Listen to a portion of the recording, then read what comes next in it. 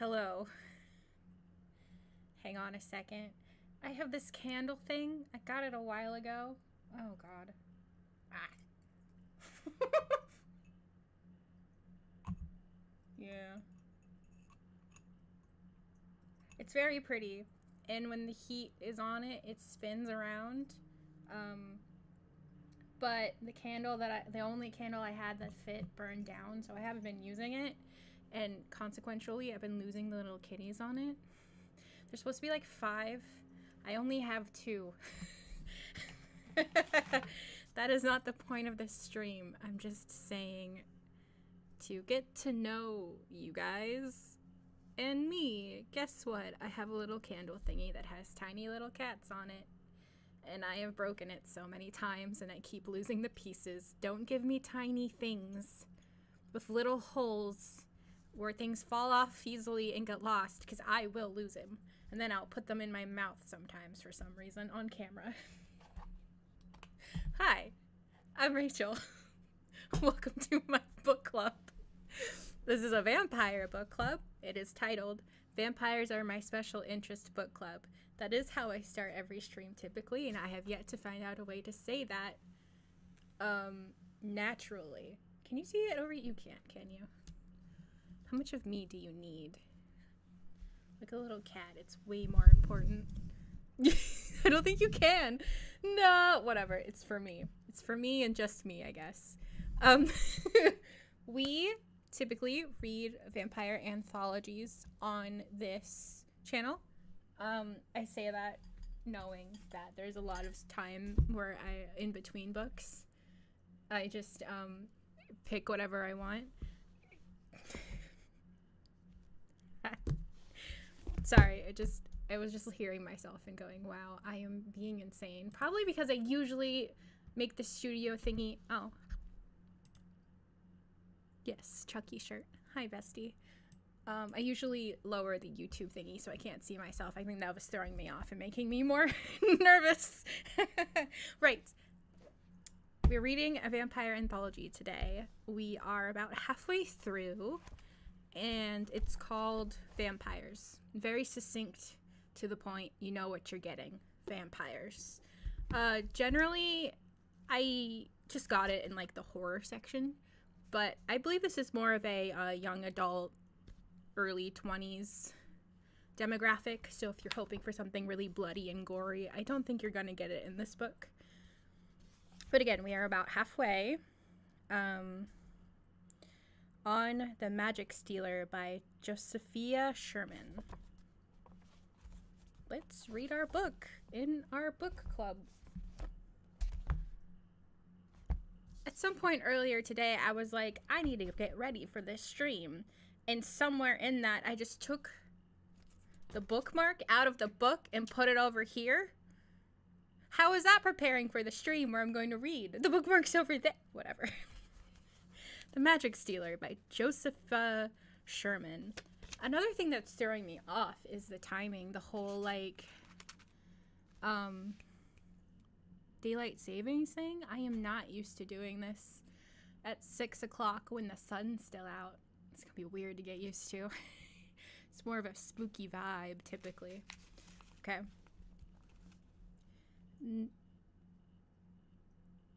Nidica. Staggered to a stop, all at once, painfully aware of weariness and cold. Shivering, she glanced around. One slim, black-haired girl of 16 years. The forest was a lonely place in the fading orange light of afternoon, barren with the coming of winter. Empty branches creaked and scraped together in the chill gusts of wind, and the air was sharp with the promise of snow. A new bout of shivering tore through her. Nidica. Yeah, oh my god. I can't look at you while I'm trying to do this, bestie, because I'm just gonna go on a ramble about fucking daylight savings time. Like, next thing I knew, it was like 4 in the morning, and I was like, how the hell did that happen? Which, I understand, that means in my brain it was 3 o'clock, and why was I awake at 3 o'clock? Fair enough to say, but I shouldn't have been awake at 4. 3 happens sometimes. 4 is insane.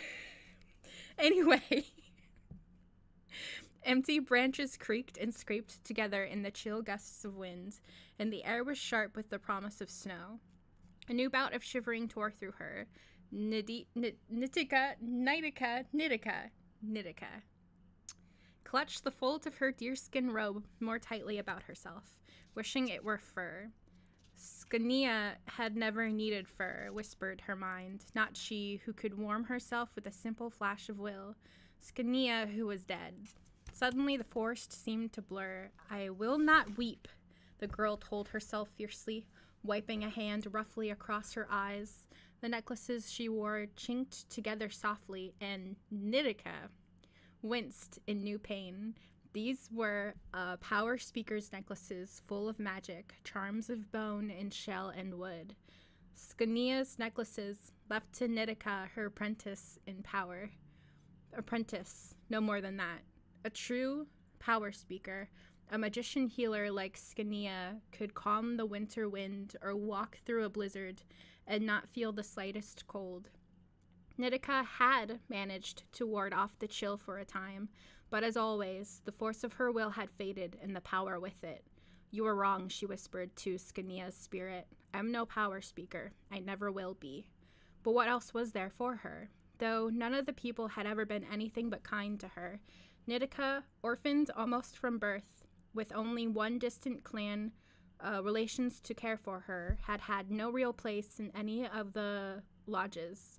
But old Skania, then power speaker for the tribe, had quickly taken the frightened child under her wing as apprentice. Nitika smiled fleetingly, remembering those early days. At first it had been wonderful, learning the smallest bits of power and dreaming of the day when she too could walk with spirits and work true magic. But then, when she was nearly 10, the trouble had come, in the form of Gangosa, a man of the people just returned from long journeyings, proud, ambitious, Gangosa, who also claimed power for himself. He and Skania had quarreled bitterly. To the old woman's disgust, the people had favored Gangosa. He was young and handsome, while Skania was rough of tongue and face. Besides, what tribe needed two power speakers? Skania had gone storming off into the wilderness to live, and though it had hurt to leave home and playmates, Nitika had gone with her. Nitika sighed, her breath a plume on the frosty air. Do you ever just, have a feeling that if the author of the thing you're reading heard how you were pronouncing the words in their story, they would just, hate you? Nitika sighed, her breath a plume on the frosty air. It had been lonely sometimes, with just the two of them, and sometimes the funny or dangerous little spirits of their wood. Skania had promised her that once her apprenticeship was done, they would return to the people. But that apprenticeship could never end now, for in the midst of Nitika's final test of power, Skania's heart had given out. Her dying words lingered in the girl's mind. Take my necklaces. You are a power speaker in all but name. You are. Believe. Nitika hid her face in her hands. How can I believe? She asked Skania's spirit silently. Without my final testing, no spell will work for me. If she stayed out here without shelter, she'd freeze. She would return to the lodges of the people. There was nowhere else. Head down, Nitika started warily forward. Just then, a male voice asked doubtfully, Nitika? She looked up with a gasp. A young man in a hunter's tunic and leggings. A boy, perhaps a little older than herself. Mircha versus Mircha. It took me so long that's a different character in a completely different story. I got distracted by chat. Hey, stop talking to me. No, I'm kidding. Oh, God. A boy, really, perhaps a little older than herself, stood before her, a bow slung over his shoulder, staring at her as though she was the most wonderful thing he had ever seen. He was tall and slender, with the high cheekbones and dark reddish skin of the people, and, thought Nitika, he was handsome too, even if his nose was just a tiny bit crooked. A sudden, warm memory flashed into her mind of a little boy with a slightly crooked nose and bright, laughing eyes. Tonya, her dearest childhood friend. They had played together so happily in the long ago days, before Skania had taken her away from the people. Tonya, but you've grown so, her tongue stumbled over the word handsome. So tall. And you've grown so pretty. Ooh, that's called Riz. Tonya burst out, then dropped his gaze in embarrassment, dark skin reddening. I thought you were living with Skania, power speaker. I was. Nitika touched the power necklaces about her neck. Tohanya's eyes widened. He dipped his head in respect. Power speaker. No, I'm not. Nitika wanted to protest, but somehow, seeing the wonder of Tohanya's face, she couldn't say the words. When she kept silent, Tonya continued in a hushed voice. Maybe you can help us with that. That? Nitika echoed, bewildered. Tonya glanced about at the darkening forest, and Nitika thought she saw a flicker of fear in his dark eyes. Fear? Tonya had never been afraid of anything. This isn't a good time or place to talk, he said shortly. Come, let's get back to the lodges before they shut us out. Riz. He wouldn't say another word. Nitika, forcing her weary body on, had to struggle to keep up with his longer stride. The lodges of the people were suddenly ahead of them, set in a wide clearing and surrounded by a protective palisade of wooden stakes. That wall wasn't there before, Nitika said. Tonya, what's going on? He shook his head. Hurry, they're closing the gates. But Nitika hesitated a moment, like I feel like I should be saying Nitika, or Nitika, not Nitika, but this is what I've chose, and I have to stick with it. But Nitika hesitated a moment. What about Gungosha? Oh God, Gungosa, she asked nervously. Will he let me? He isn't here, Tonya cut in. Come on. Eha, Setna, he shouted. Wait for us. They dove inside just as the gates were being pulled shut. Nitika all at once found herself amid too many lodges, too many people, too many curious faces. Surely things had never been so crowded when she was a child, and surely there hadn't been such fear on so many faces. Everyone seemed to be moving closer, surrounding her, eyes wary, and Nitika fought down the urge to turn and run. Tonya hurried to introduce her. Don't you recognize her? This is Nitika. Nobody looked relieved. How can you be so sure? Somebody muttered. I cannot type it. I could type it. I just moved my keyboard so it'd be out of the way. So it's a pain in the ass. How do I spell it? Nitika. Tonya hurried to introduce her. Don't you recognize her? This is Nitika. Nobody looked relieved. How can you be so sure? Somebody muttered. It is Nitika.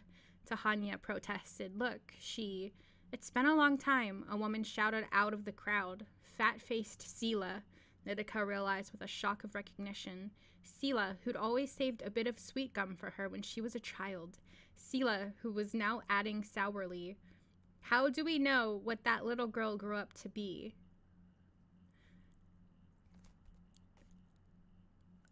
I'm amazed at the fact that she hasn't seen this person in a very long time, and her first thought is, fat-faced Sela. Okay, that's a choice. That is a choice. I can't throw you in jail for your thought crimes, but I am judging you slightly. This might be anyone, a man added sharply. Nitika recognized lean-faced Dakenta, the hunter, Dakenta, whose shattered leg, Skania, had healed so well he had not the slightest limp. But he obviously didn't recognize her because he continued, maybe someone not even human. Suddenly, all the crowding, all the fear was too much for Nitika. Oh, what nonsense, she shouted at the top of her lungs, and the crowd fell silent.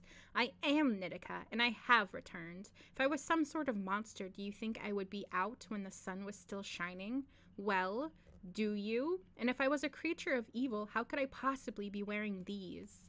She held up the power necklaces so all could see. The crowd buzzed in awe.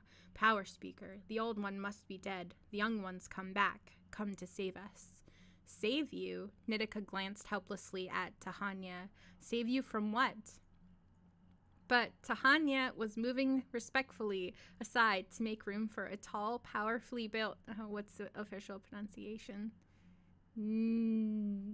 Heavy N. Nitika. What do you mean, heavy head? I am? Oh, cool. Good enough then.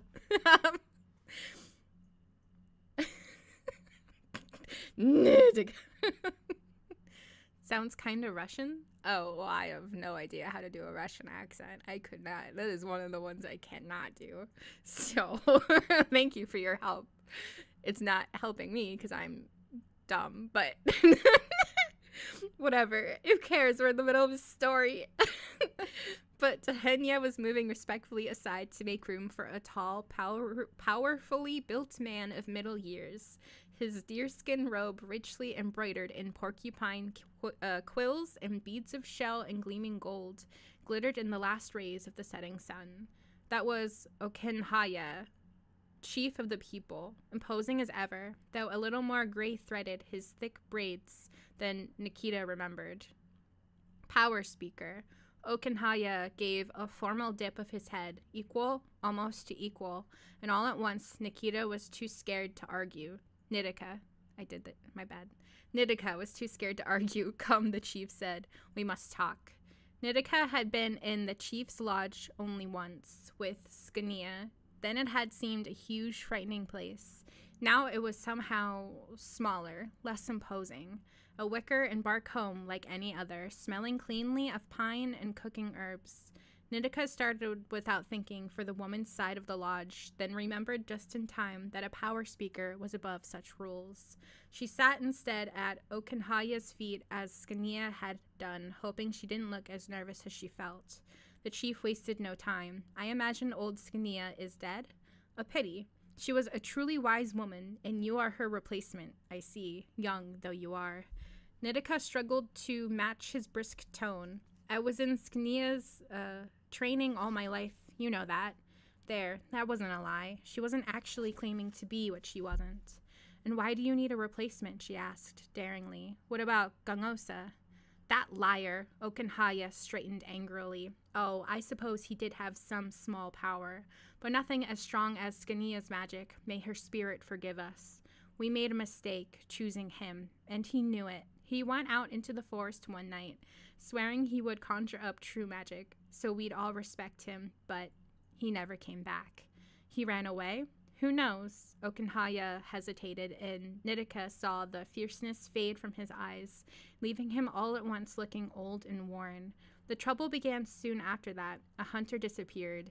Targa, you probably don't remember him. We found his body in the morning, bloodless and torn as though wild beasts had been at it. The chief let out his breath in a weary sigh, and Nitika asked warily, Why don't you think animals killed him? Because the same thing has happened again and again. A hunter or a woman gathering fruit, or even a child straying off from the others. Anyone who dares linger alone after sundown, one by one they disappear. One by one their bodies are found in the morning, empty. We have found our vampire. Okenhaya, that was my commentary, by the way. He didn't say vampire. Okenhaya stared pleadingly at Nitika. Power speaker, I have gone out there myself. I have tried to hunt down this killer by night, and I have failed. But you can help us. You must. No, shrilled a terrified part of Nitika's mind. Maybe Skania could have helped you, but I'm not Skania. But to Nitika's shock, she heard herself saying, in an almost steady voice, I will do what I can. Nitika. That makes sense. But I don't want to change it in the middle of a story. I don't want to confuse anybody. It's okay if you're distracting me, because I know you're helping. I love you, bestie.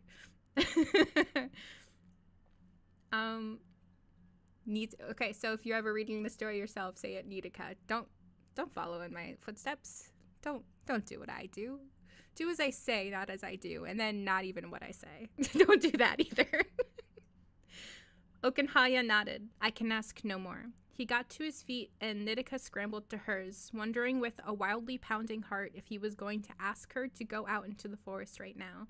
But the chief said gently, You traveled a far way today, haven't you? I can see the weariness on your face. Rest tonight and have no fear. I shall command that all the people stay safe at home till morning. Nitika bowed. Thank you. As for where you'll stay, I think Tahanya's family has room within their lodge. The chief's eyes were suddenly bright and teasing, and I'm sure Tahanya wouldn't mind at all. No, I guess not. To her horror, Nitika could feel herself starting to blush. Stop that, she told herself fiercely, but no matter how hard she tried, she couldn't forget how handsome Tahanya had looked, there in the forest, and he had called her pretty. For a moment, Nitika found herself wishing she had never been touched by power, that she hadn't been left alone to grow up among the lodges as just another girl. Then maybe she and Tahanya could have... No. What was, was. With a sigh, Nitika followed the chief out into the open again. Ah, there you are. Genesita, Tahanya's mother, beamed at Nitika, as round-faced and cheerful as the girl remembered.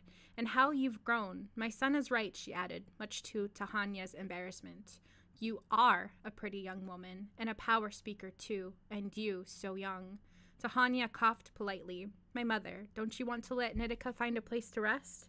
Oh, of course, of course. Come, child, enter our clan lodge in peace. Nitika had forgotten just how crowded such a lodge could be, after the quiet of the chief's home, which, by tradition, he shared with only his wives. This long, narrow place seemed to swarm with life. Children rushed up and down the central corridor, squealing, dodging the many cooking fires and the men and women who were preparing food or mending clothing, or the partitions of woven reeds that provided some privacy. The air was thick and warm with the smell of smoke and spices and people, Tahanya's parents, grandparents, cousins, and other kinfolk. But underneath all the cheerful domesticity, Nitika realized uneasily, was still that faint current of fear. She froze. Everyone in the lodge seemed to be turning to stare at her, this time with friendly curiosity. And hope? Was it hope? In their eyes. One little boy, too young to be wearing anything other than his own plump brown skin in the lodge's warmth, came scurrying up to her side. As Tahanya introduced him as Ketchi, one of his many cousins, the boy asked eagerly, Is it true? Are you really a power speaker? Can you work magic? Ketchi! Genesita was shocked. It's not polite to question a guest. A guest? Why did I say it like that? Nitika smiled at the wide-eyed boy. It's all right, and I can work magic, at least a little. She focused her will as Skania had taught her and reached within herself for a spark of force. It blossomed on her open hand for a moment as a shining golden flame, then vanished back into her inner self as she released it. There was a murmur of satisfaction from the adults. Power speaker indeed, just like Skania. Are you satisfied? Genesita asked Ketchi. Now, be off with you, Nitika, dear. We've made room for you here on the woman's side of the lodge, here between me and Aunt Shonia. You remember her, don't you? No, Nitika didn't, but she dipped her head courteously to the old woman and received a wide, toothless grin in return. You just sit here and rest, dear, continued Genesita, patting Nitika on the arm. Then come join me and my husband and that tall, skinny son of mine for dinner. At first, Nitika didn't know how to talk to Tahanya. She just couldn't get used to her old playmate being so handsome now. God, they're really, really just... We get it, you guys. Like, are you, 13? Can you think about anything else except boy-girl cooties? Chill. Oh, and surely her magic would make him uneasy. But if he was uneasy, Tahanya hid it very well. He didn't treat her as different at all, teasing her across the central fireplace, joking with her all through the dinner of stewed rabbit and acorn bread, much to the amusement of his parents and the rest of his clan kin, till Nitika was blushing and laughing as she hadn't laughed in all the years away from the people. I never knew how much I missed all this. I never knew till now how lonely I was. She had forgotten so much about her own tribe. Oh, the people did respect magic, of course they did. But they weren't afraid of it, not when it was wielded by one of their own. They knew how much a power speaker needed to be reminded that he or she was still human, still in need of human warmth and friendship. And... love? Nitika glanced at Tahanya across the dying fire. For a moment his eyes were very warm indeed, and the girl wondered at the strange, lovely, bewildering stirring she felt deep within her. For a moment no one else seemed to exist in the lodge but just the two of them. Then someone coughed, and someone else laughed, and the world rushed back and around them.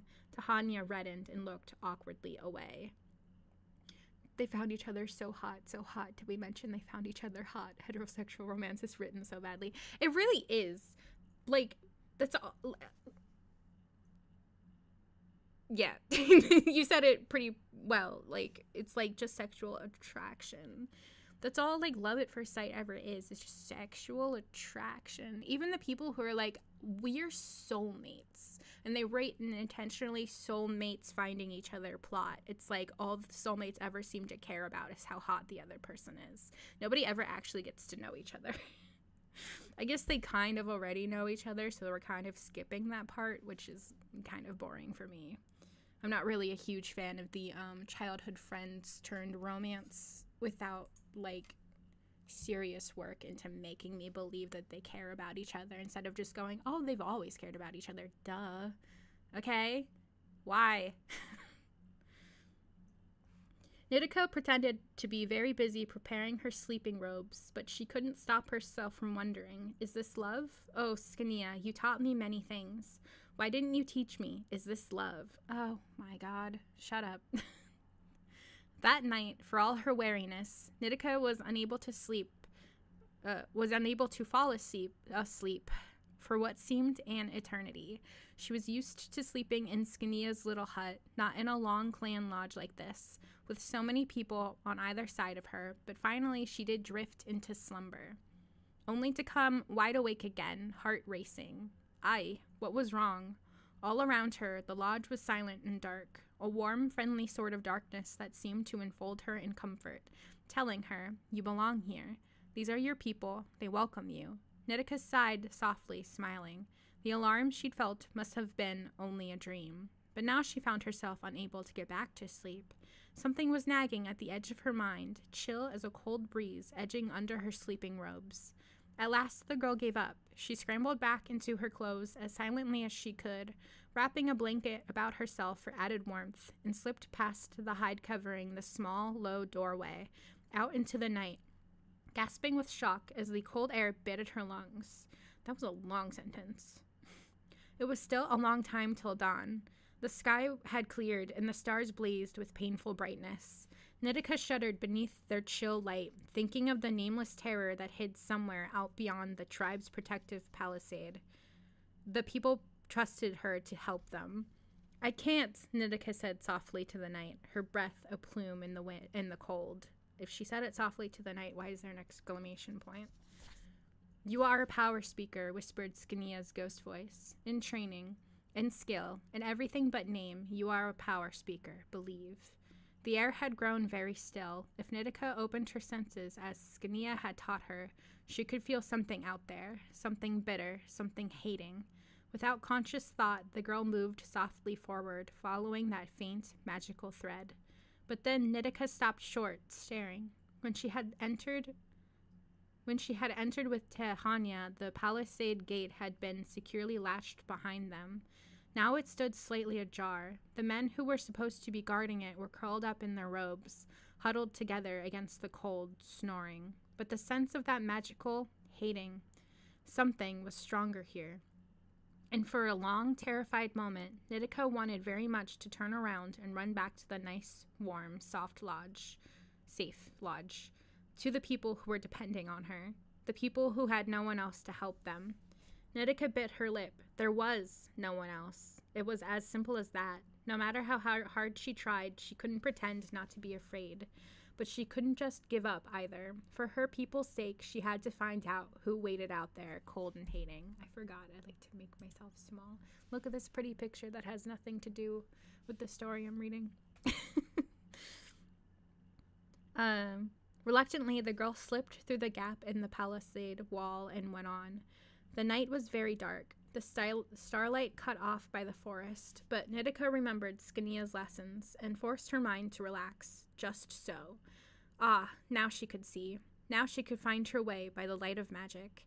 the faint blue-white glow invisible to anyone not trained in power. Heart racing, Nitika walked on through the forest as silently as she could, letting magic guide her. The sense of chill hatred grew stronger with every step, whispering of death in the air all around her. But whoever, whatever, is doing the hating doesn't seem to know I'm here. So Nitika dared steal a little closer, one hand closed tightly about her power necklaces. Carefully she parted 2 bushes and saw a rocky little gully. Rain, flooding, and time had washed the earth out from under a stand of vast oak trees, leaving a network of roots exposed to form a living cave. No, wait now. Those weren't only roots. Nitika blinked and looked again. Woven into them was a lodge of sorts, an ugly little hut of branches and bits of bark, so sunken into the ground that the girl could understand why even the most skillful of the people hadn't found it. The aura of hatred was so powerful here that Nitika clenched her teeth to keep them from chattering, but she didn't see anything frightening. Maybe if she edged her way around to face the front of the lodge. A body lay stretched out limply on the ground.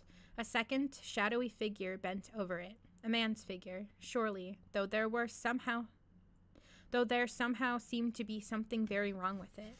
For a wild moment, Nitika couldn't figure out what the man meant to do. Then she saw his teeth glint, the sharp teeth of a predator beast about to strike. She saw the face of his prey. It was Tonya. He must have been the one who left the gate ajar. He must have come out here while she'd slept. But why? Why? No time to worry about it. Nitika remembered the chief's description of bodies found in the morning, empty, and forgot all caution. She plunged forward into the open. The startled predator man whirled to face her, raging, his eyes hot with hatred for all that lived. But despite those terrible eyes, something in the contorted face brought a surge of memory to Nitika's mind, of the time when Skania had taken her from the people and left behind the other, victorious, power speaker. Gungosa? Was it truly he? Or rather, was it still he? Those alien eyes. The power necklaces were suddenly ablaze with magic, nearly burning her skin, reacting to his presence, as they never had to anyone before, and every nerve in her body seemed to be reacting with them, tight with alarm. And all at once, Nitika knew what was wrong. Every living thing had a faint shimmering of light playing about it, visible to those who were trained to see such things, a reflection of the life force within, but no light played about Gungosa, no life at all. No, Nitika said slowly, struggling to keep her voice from shaking. You're not Gungosa, are you? Not anymore. You're dead. No, not dead, the once Gungosa shouted. I am changed, better, more powerful. He frowned, blinking, then continued in a more nearly human tone. I knew you once. Yes, a brat child, running after that Skania, thinking herself so strong, so mighty. Now I am the mighty one. The dead eyes stared. After she left, folk dared to mock me. They called me a liar, a sham. But I went into the forest alone. I made conjurings of power. I drew darkness to me and made it mine.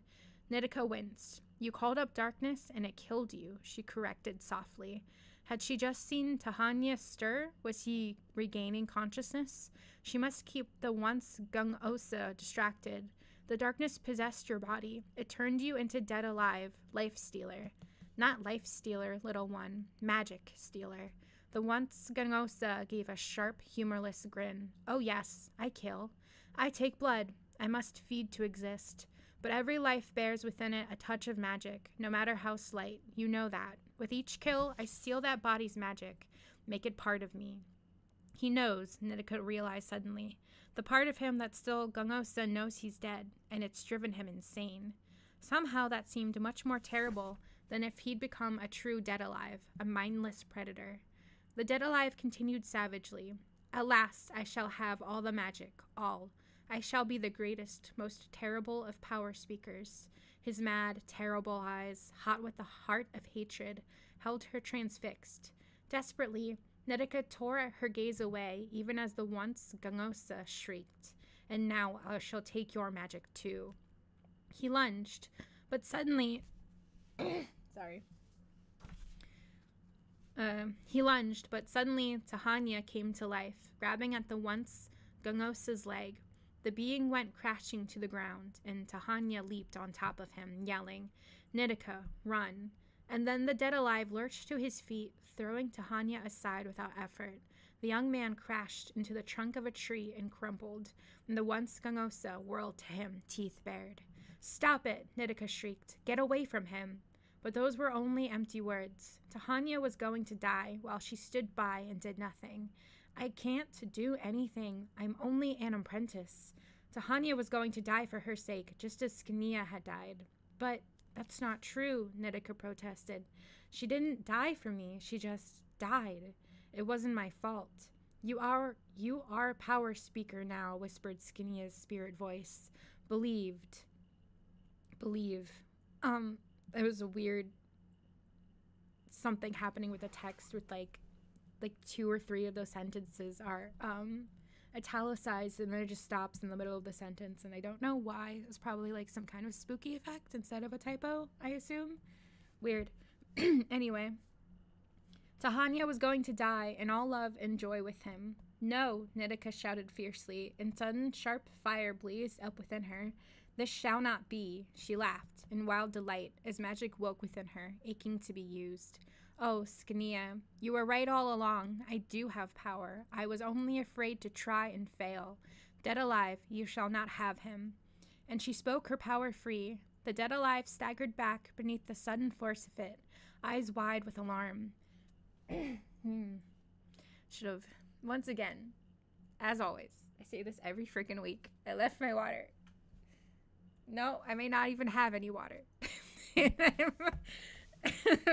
God damn it. And she spoke her power free. The dead alive staggered back beneath the sudden force of it, eyes wide with alarm. He tried to lunge at Nitika, but power blocked his leap. He tried to run, but power caught him, tossed him back. With a savage hiss, the once Gungosa darted aside, diving into his lodge. Nitika called fire into being. The ever-feeding, never-fed hurled it forth from her will. The lodge blazed up with white-hot, magical fire. Panting, Nitika waited, never daring to blink. At her side, Tonya stirred, sitting up. "Is it over?" he asked warily. From the heart of the blaze came an eerie howl. Man had entered.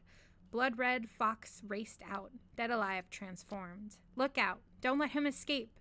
Nitika caught the fox in her blanket, wrestling it to the ground, struggling to hold it pinned. The fox writhed within her grasp, yelping, shrieking. Fox had been snared. Dead white owl soared up. Dead alive transformed. Hunter quick, Tonya hurled a stone. The owl shrieked as it was struck and fell back into the heart of the flames.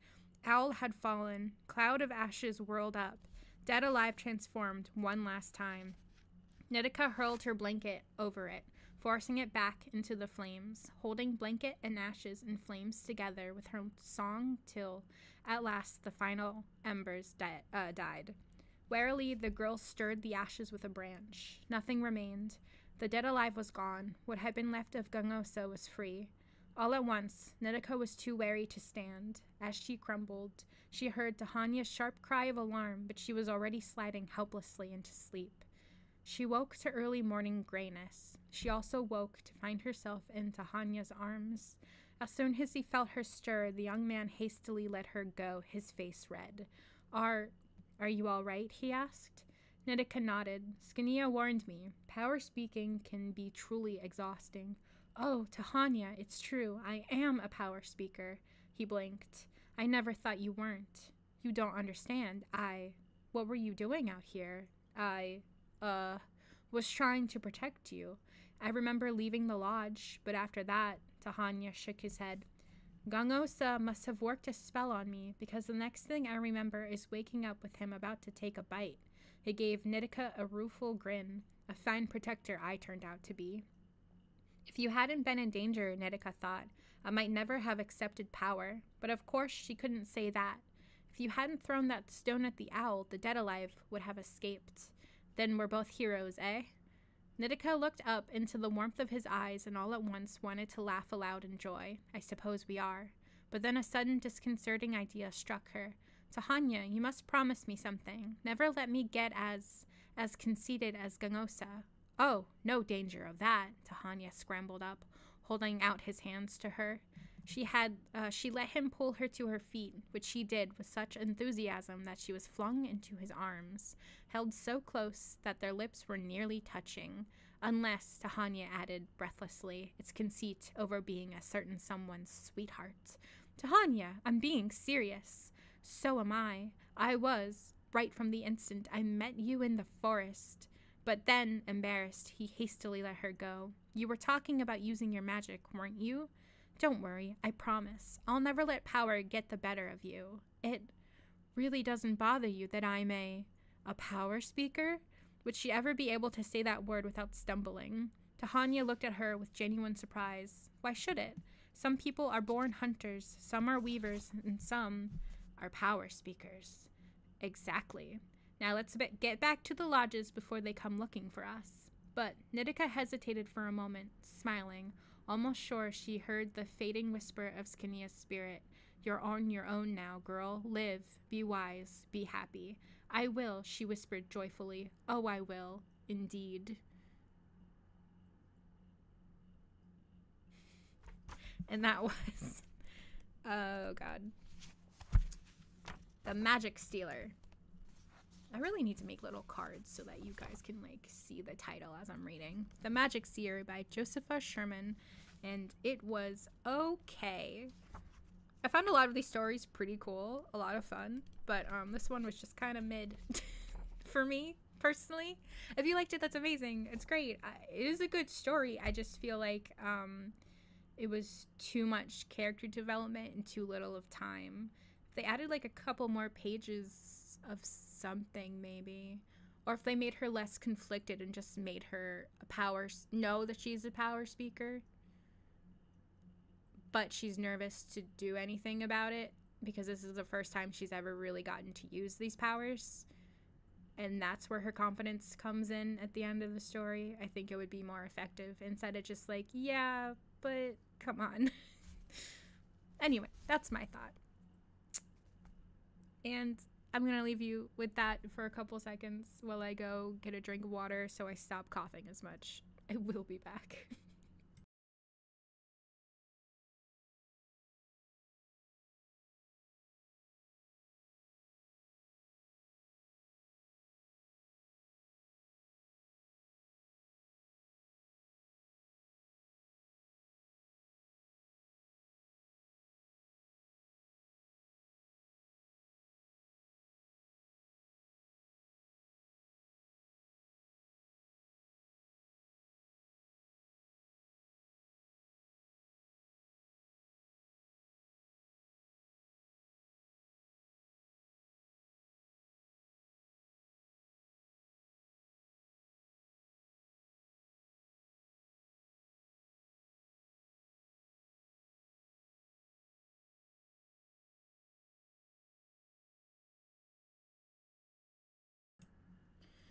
I've heard people say that like I should have like a screen that says "Be right back" or something with music playing anytime I do that. But it seems like such a hassle when all I want to do is get up and walk to the kitchen that is like right in front of me. Oh, so much work. Let me be lazy and leave you wondering if I'm ever coming back. Okay, next story. Ahvel by Mary K. Whittington, spelled Ahvel. Ahvel. Interesting. Bees droned among the wild roses growing on the crumbling stone wall. Nested in high grass under a gnarled oak, Lily opened the book she'd received last week on her 13th birthday and breathed deeply over warm, sweet air. What luck to live next door to the old and overgrown part of the village cemetery, where she could be alone, away from her 4 younger brothers. Before she finished the first page, she stopped, listening. Close by, someone spoke. Lily sat up and peered between the tilted headstones. An old woman, her black coat long and tattered, crouched by a grave. Relatable. Ahvel, she said, I do not know what to do. She must be talking to the person buried there. Not wanting to be caught eavesdropping, Lily ducked behind the grass, but curiosity made her listening. I need to make my... This is annoying me. Yeah. Okay. Now that our sister is gone, I have been the only one left to tend you, and I grow wary, Ahvel. The trip is so long, so hard. I do not think I can come again. Paper rustled. The woman must have brought flowers. I wish I had been there, Ahvel, she was saying, for I would have guarded your body. I would have kept the cat from leaping over you, but you died before I was born. Lily wondered what a cat had to do with it. Same. Oh, Ahvel, the woman said, her voice breaking. I pray nothing will disturb you, for your sake, and others. Now what could that mean? As soon as the old woman was gone, Lily inspected the headstone belonging to this Ahvel. Strange, there were no flowers, only a braid of white bulbs curled in the depression in the front of the stone. She lifted one and sniffed. Garlic? Baffled, she tore away clumps of grass to reveal the headstone's inscription. Ahvel, our beloved son, born January 14th, 1894, died July 2nd, 1899.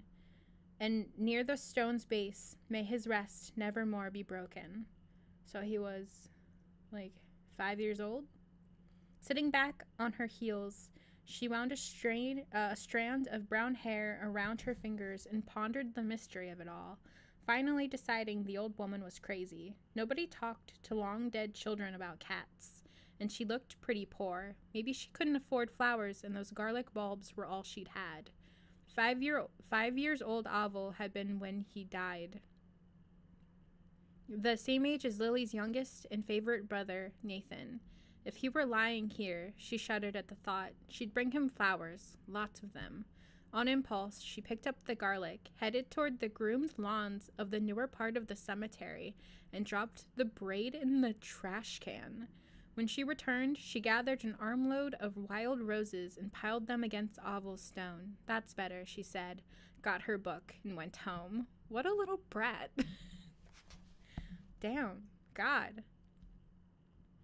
Guess what, Mama said at supper that night. The Potter boys are staying with us a few days. Their mother's expecting relatives, and she needs all the room she can get. Lily's brothers, except for Nathan, erupted into loud approval. Lily groaned. Shortly after she had washed the last dish, the back door banged open, and in trooped a small army of boys, her tow-headed brothers leading the dark-haired Potters carrying sleeping bags. Mama grabbed the oldest boy. Is this all of you? She asked. I guess so, he answered. Except Tommy, our cousin. He wasn't sure he wanted to come. He might, though. Where do we sleep? On the living room floor, two of Lily's brothers shouted. Come on. Wrestling and pushing, the mob crammed through the door and thundered toward the front room. Mama right behind. Hey, Lil. Nathan, Lily's only quiet brother, stood by the back porch window looking out. Hey, yourself, why aren't you with the others?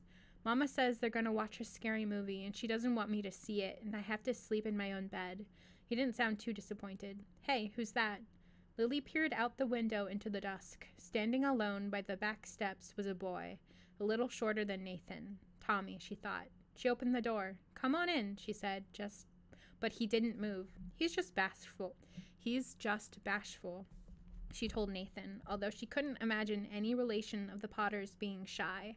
Outside, she took the boy's hand, surprisingly icy on such a warm evening. Ooh, wait. You can see it now. All the effort I put in. Oh, God. It was a horrible angle to read this book by, though.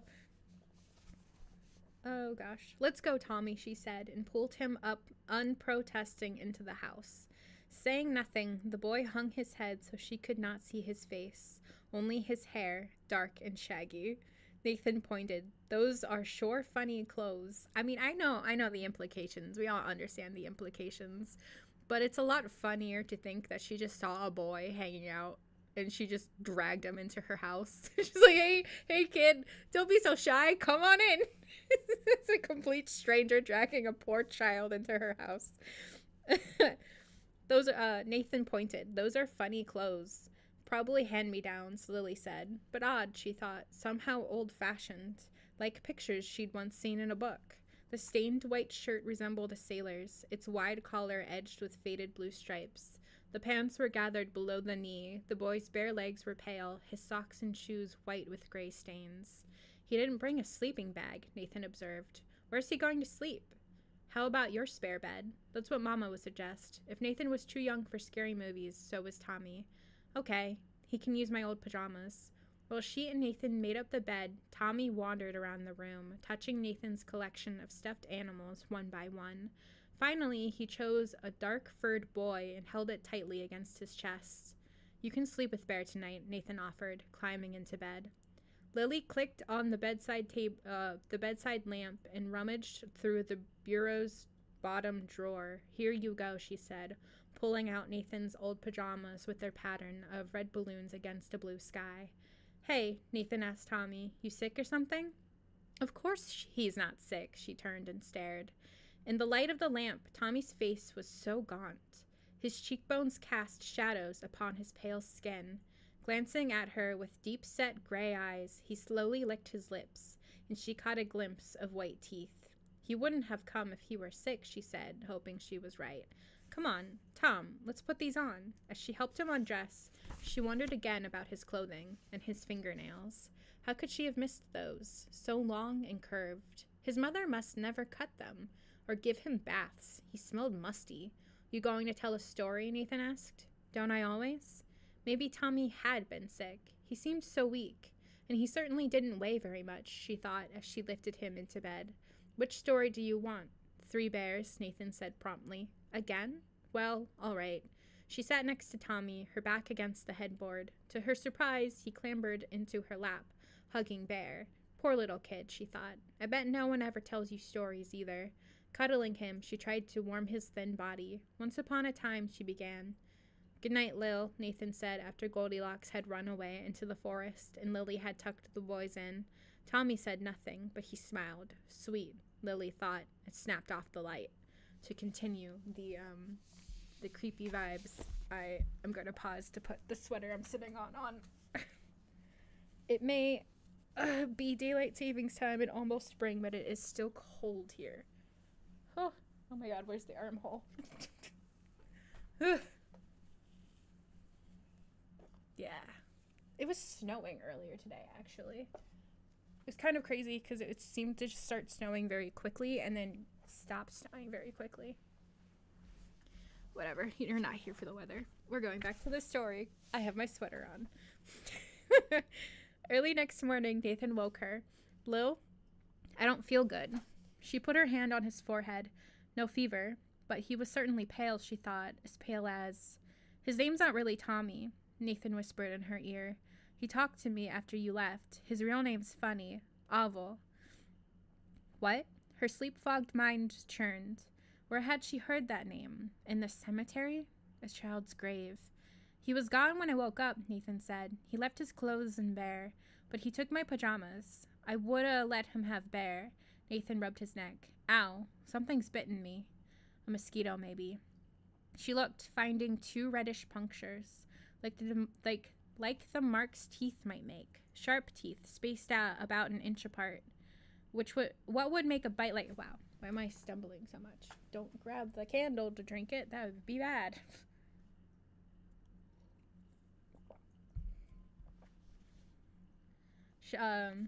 Like the marks teeth might make. Sharp teeth spaced about an inch apart. What would make a bite like that? Raising herself on her one elbow, she gently touched the wounds, forcing her hands to stop trembling. Ahvel.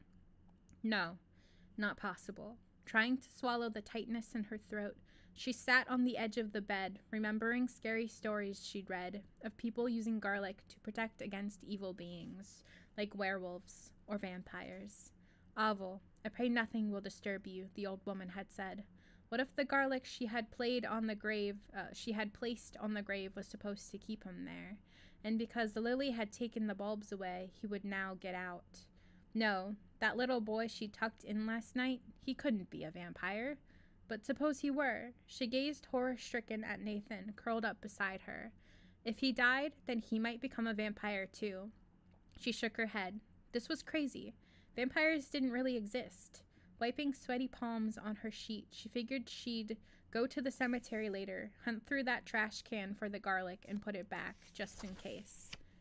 You're tired, she told Nathan. I woke up at 2, and those boys were still noisy. They kept you from sleeping. He didn't open his eyes. Worried, she shook him awake. Tell you what, she said lightly to hide her fear. I'll fix you a good breakfast for all for yourself before everybody else gets up. In the kitchen, she sat Nathan at the table, closed the kitchen door, and searched the refrigerator for meat. That's what he needed. She got out cheese and hamburger patties, cooking them in the microwave so the smell wouldn't announce breakfast to the rest of the household. After 2 cheeseburgers, some of the color returned to Nathan's face. He said he felt better, but she sent him back to bed for a nap anyway. Put Ahvel's things in my closet, she said, and don't say anything to Mama about him, all right? Why not? He asked. He's our secret. Nathan nodded, and she knew he'd never tell. He liked keeping secrets. The trash can was empty. Berating herself for not coming earlier, Lily plodded back to Ahvel's stone. Please don't drink the candle. I'm gonna drink the candle. Don't drink while I'm laughing either. Jesus Christ, I'm gonna die on stream. Oh god. I don't know, she's pretty smart though, this kid. Like, I wouldn't have known what to do with the kid who woke up like sick like Nathan was. If I was like 12, I don't know what I would have done. I may not have made him a meat sandwich. And he probably needed it for, like, I don't know, the iron or something. She's pretty dumb for a 12-year-old, but pretty smart at the same time. The trash can was empty. Berating herself for not coming earlier, Lily plodded back to Ahvel's stone. I tried, she muttered, noticing that the roses lay as she had left them the afternoon before. Except she bent for a closer look. Those holes in the earth on either side of the flowers hadn't been there yesterday. Escape holes? I'm going for more garlic, she said. You're not getting out tonight if I can help it. That would be traumatizing. That'd be a fun story. You could tell it for your boyfriend. Tell your boyfriend I died on stream. Do it for the Vine. I'm going for more garlic, she said. You're not getting out tonight if I can help it. Taking $5, all she had left for her birthday money, she rode her bike to the village market. Yep, that's the only garlic we have left, the cheerful clerk told her. We'll be getting some more tomorrow. Jesus, wait, what? In the 90s, you could just run out of garlic at your grocery store? Good to know. Tomorrow might be too late, Lily thought, after paying him and leaving the store. Glowering at the undersized bulb, she was sure it could never keep Ahvel in his grave. How much more blood could Nathan lose before? Tonight she'd string the cloves and hang them around his neck, telling him they were medicine to make him feel better. That was sort of true. And she'd let him bring his sleeping bag into her room, tell him stories as the bigger boys would be doing out in the living room, and she'd guard him while he slept. But she couldn't do that every night. Soon she would have to deal with Ahvel for good. There must be a way. She crossed the street and entered the library to do some research. The book was thick and full of tiny print, but she found what she was looking for, a chapter on stopping vampires. Highly recommending the driving of stakes through hearts, it also gave other methods. After borrowing the book, she took it home, knowing she'd have hours to read it. Although the night was warm, she kept her door and windows closed, and her bedroom soon reeked of garlic. Like pizza, Nathan had said before falling asleep. 6 cloves, strung on thread, hung from his neck. The 7th lay on her night table next to her alarm clock, now reading 2:45. In less than 2 hours, the sun would rise, but Ahvel had not yet come. Perhaps, having fed the night before, he was not hungry. Earlier, she had worried he might bite someone else in the house, but the book said vampires usually returned to the same victim again and again. Not this time, she whispered, gazing at the window, at the reflection of lamp and closet and bed, at her own image. Suddenly rigid, she squinted at 2 pinpricks of red light near the window sill. Eyes. Her skin prickled as she recognized Ahvel's face pressed to the glass outside. How long had he been watching? How pressed was his face to the... Is it like... Is it like smushed? Is he like smushing his nose and staring at her? Fuck. I'm going to take care of you, she muttered fiercely. You'll never hurt my brother again. I know what to do to you now. Whether Ahvel heard her, she could not tell, for he stared past her at the sleeping boy. Quickly, she put on her jacket, slipped the extra garlic clove in her pocket, and grabbed a bulging paper bag from the closet. Before opening her door, she surveyed the room. The smell alone should be enough to keep Ahvel out, she thought. Yesterday, when she'd sniffed the garlic on the grave, it hadn't been nearly as strong. Almost smiling, she tiptoed out of the house, picking up the shovel on the way. Hurrying, for light was sifting into the eastern sky, she headed for the cemetery wall. She must be at the grave before Ahvel returned. In the cemetery, she stood knee-deep in grass, feeling dew soak through her jeans, chilling her. Her peaceful refuge of the day now filled her with fear.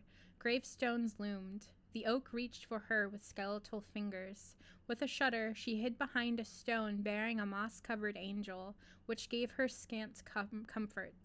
She peered at Ahvel's grave. He would come soon, for, according to the book, vampires abhorred daylight, which was gradually approaching. Gripping her shovel, Lily waited. Something moved near the wall.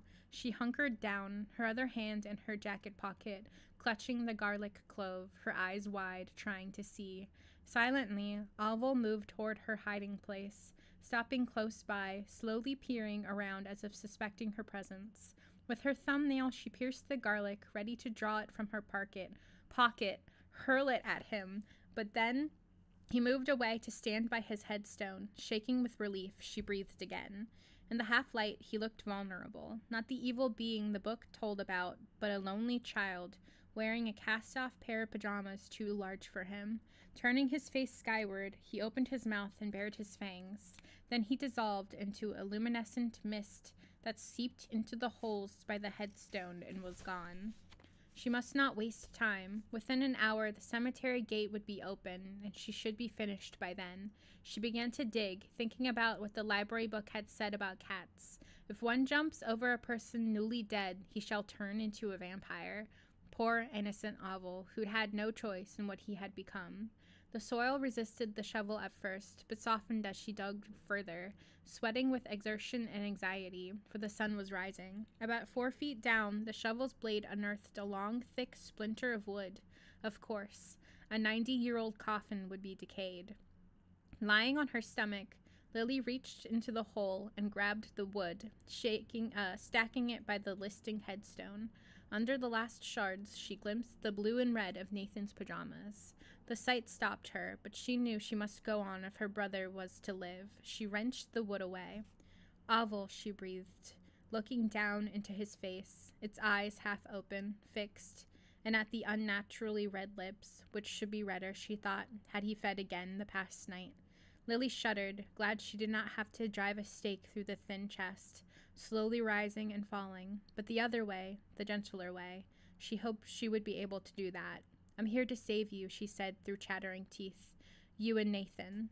Hanging from the edge of the hole, she lifted Ahvel's shoulder, pushed at the opposite hip, and rolled him over so that he lay face down. She hoped the book was right, that only if vampires were laying face up could they rise from their graves. Standing, she stretched the strain from her back. At the bottom of the grave lay Ahvel, resembling nothing more than a little boy, his hair tousled, pajamas rumpled, asleep. Lily reached into the paper bag for the clothing he had worn when she had first seen him.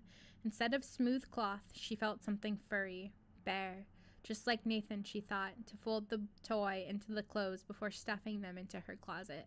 She took them out and laid them over Ahvel like a coverlet, putting his shoes by his feet. Last, she tucked Bear in beside him. Brushing away unexpected tears, she found herself humming the lullaby Mama sometimes sang to Nathan. Sleep well, Lily whispered, and picked up the shovel. Aww. Okay, what is this? Ahvel by Mary Kay Whittington. That was a sweet little story with a sweet little ending. sweet. Like, he wasn't chomping on her brother. It was a sweet ending. Yeah, it was a good story. No, I like that they made her kind of a know-it-all brat at the beginning, because, like, what other person, how else would you, I don't know, start this story where this kid who's been stopped from raising from his grave for 100 years or however just starts up again, you know? Just gotta get someone in there to screw things up and then have to deal with the consequences. I liked it. I hope you liked it. Okay.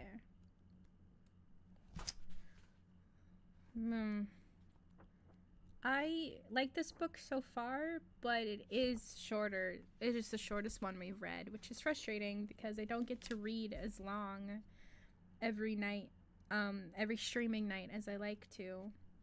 I either, because in the other books, about 3 stories was about 2 hours long. And I like to go about 2 hours long. But these only take like a little over an hour to read. I feel bad for the little child vampire. Yeah. I didn't know that, I don't know if this book made it up, but I didn't know about the cat jumping over a newly dead person can turn them into a vampire. And I don't think people generally take it seriously, the, flipping them over so they can't rise from the grave. I feel like I've heard that before, but I don't know if I've ever really heard people actually doing it, X out of, like, a silly little, like, comedy story. You know? Usually they just try to kill it so that it's dead for good. Never heard that. Yeah. It was a clever story. I liked it. Okay. The more I read, the less I'm gonna have to read. Okay. Well, we'll see how we feel after this one. Blood Libel by Leigh Ann Hussey. And what a shit way to turn into a vampire. Yeah. Yeah. Truly. I was thinking, like, have you ever... you and me, Bessie, have had this conversation. This is for anybody else who stumbles across this. My whole, like, if I'm ever murdered, I want to be murdered spectacularly. I want them to do it in the most gruesome way possible, and I want them to never be found. I want them to get away with it, because I think that is funny. If I was going to be turned into a vampire, I want it to be brutal and tragic and disgusting. I want them to have fun with it, and I want to be traumatized the rest of my undead life, because I think that that's the only way it would be worth it. It's like if I was just like a cat jumped over my body and I'm a vampire, that sucks. But if like a vampire stalked me for weeks and then like fucked with me for weeks and then turns me into a vampire, that'd be neat. That'd be cool. That's a cool story. Okay.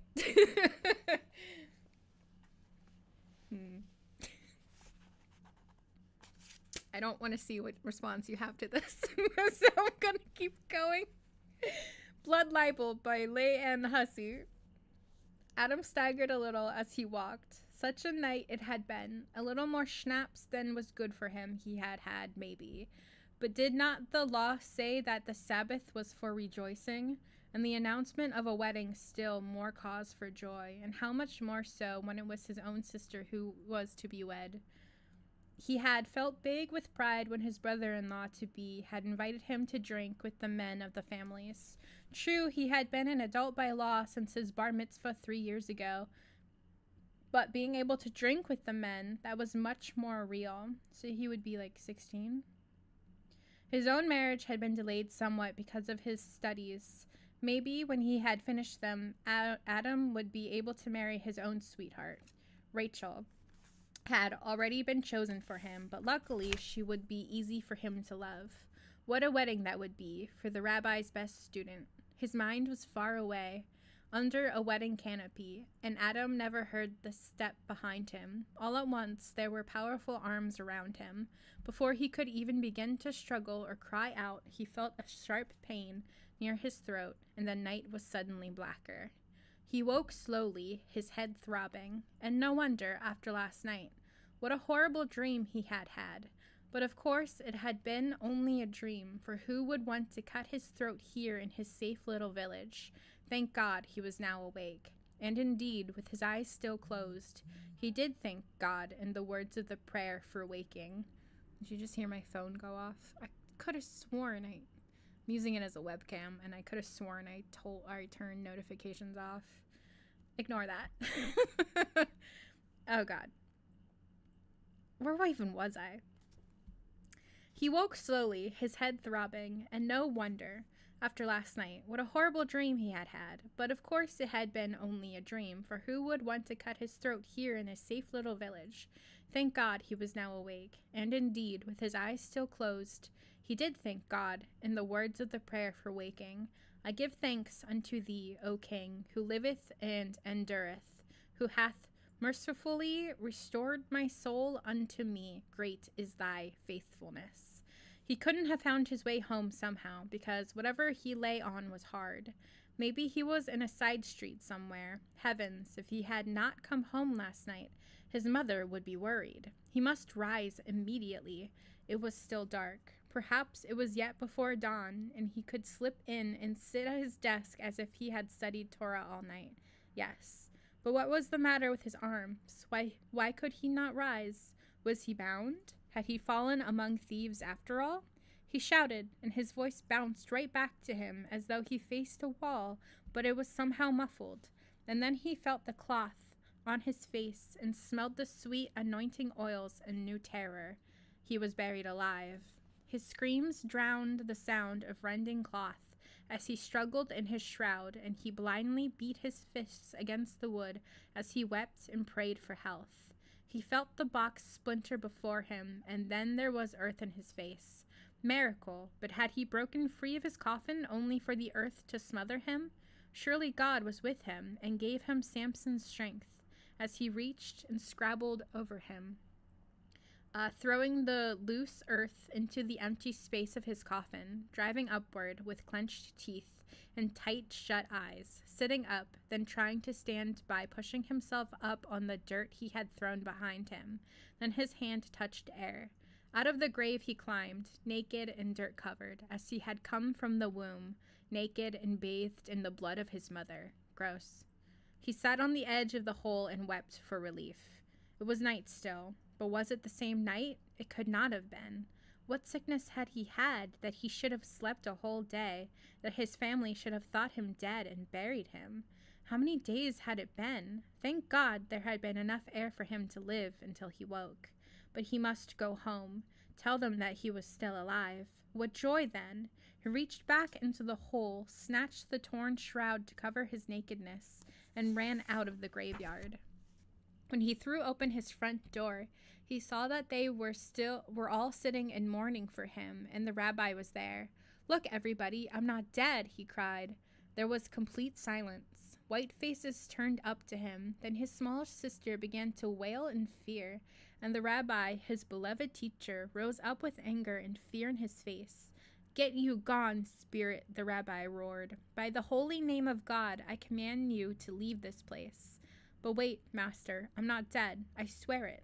There was more shouting now, and screaming, and nobody would touch him or listen to him, and the rabbi stood before him like the angel defending the tree of life, with power like a fiery sword in his hands. Even his mother turned away.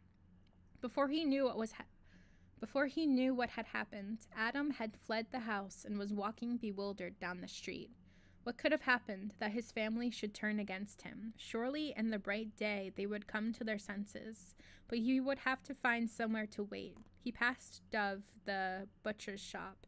He didn't like to look at the raw sides of meat Dove hung there to keep cool in the nights of oncoming winter, and would have turned his face as usual. But he suddenly knew he was not cold, for all his near nakedness, and more, that the bloody meat he usually found repulsive was luring his steps toward it. Suddenly he went a little mad. Without even thinking, he opened the door he knew would be unlocked, reached in and snagged a leg of lamb, slipped out again, and fled the street. When he came to his senses, he tasted blood in his mouth and found that he had been tearing at the meat like some kind of animal. Horrified, he threw the shredded thing from him. What was the matter with him? He must go to the ritual bath and clean himself, assuming he could be cleaned now. The dawn was breaking, and he stood up to greet the sun, but how hot its rays were, burning him. Again, his feet moved without his will, propelling him into the shadows. The village was beginning to stir, and when people came out, seeing him naked and filthy, the women turned and ran from him, shrieking. Men tore their shirts, crying for God to forgive them, and he fled the village, overcome. Damn. Later that day, he hid behind a tree in the graveyard and watched people come and wail over his empty grave. He dared not show himself as the rabbi sifted the earth between his fingers, scowling. The rabbi was still angry with him somehow, but Adam in his sorrow could not guess why. As the days passed, and Adam hid from the sun by day and the people by night, he realized what had befallen him. The daylight hurt him. Such food as he could steal, good food, was not nourishing him. His family shunned him. One night, he sat and thought as he used to in study, engaging himself in rabbinic dialogue. What is the evidence? What are the indications? These things combine somehow. It is said, but not by the rabbis, no. It is said in whispers in the dark, that these things can mean but one thing. Yes, I have been attacked indeed, but by no mere cutthroat. Here he broke into hysterical sobbing cackle. Bite throat was more like it. I have been robbed, thieved of my life, too young, by Nosferatu, the immortal evil. Now I am Nosferatu myself. And when he knew this, he beat his breast in grief. At first he tried not to eat. Not only was it against religious law for him to consume blood, but also his thoughts were repulsed by the idea. I think you're past religious law, buddy. God. But that could not last. His head might have shunned blood, but his animal hunger could not long be controlled. Then he bethought himself of the exception to the law. Any of the laws may be set aside to save one's life, if it is a matter of life and death. He did not know how the law applied to him, since he was neither alive nor dead. But then, none of the laws might apply to him anymore. It was only for the conscience he still had that he tried to rationalize his appetite. He came to his grave one day, hiding in the shadows, trying still to behave like a normal man. So it was some while after dawn. Somebody was lying on the ground there. Who? He ran up calling, "Can I help?" But the one on the ground there had been helped as much as he would ever be. "So," said he, looking down on the stout stake of wood jutting up from the other's chest, "so you returned, and they caught you." And as he looked, the rays of the sun touched the one on the ground, and where the light touched, ashes were left. "See here," he said, "I do not suppose you will mind if I change clothes with you. This way, my mother will know for certain that I am dead, when they come back and see my fringed shirt on your ashes. Perhaps it was dark when they caught you, eh? And you did not reckon with the strength of so many? So, for all the pain you caused, you will help me relieve at least one pain." Flinching a bit from the sunlight, he carefully took up the stake and shook the ashes out of the old clothes. Then he laid his own garment down on the ashes. "And this is for my pain," he whispered, stabbing the stake down again. He threw the old clothes into his grave and threw dirt on them. "Now I am dead indeed," he said, looking down at the stake through his garment. "But now this naked body has a new life." He did not want to prey upon his own people, so that night he slipped like a ghost into his own house, where all were asleep, sitting up in chairs in the front room. They must all be exhausted, he thought. Now they need not fear to sleep. He looked at his mother's face for a moment, grieving for how old she looked. Then he crept around to his room and gathered up another fringed shirt and other clothes. He paused a moment over his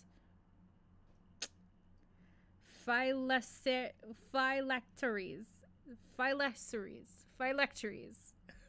The bindings for his arms, considering.